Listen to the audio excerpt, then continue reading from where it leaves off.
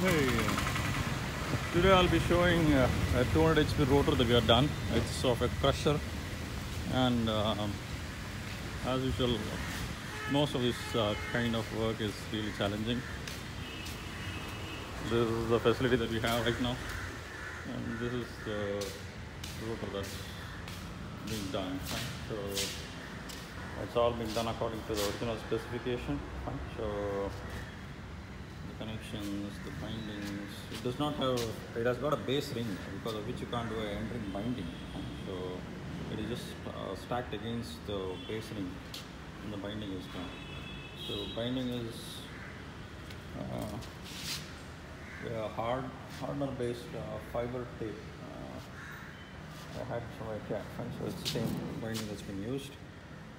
And the first round of varnishing is done, so it's ready for heating. Following which we'll do epoxy varnishing. Fine. So epoxy varnishing is a must for this, of this size at least. Fine. So this is the work that's been done, and it's a 200 HP rotor that's ready for the next phase right now.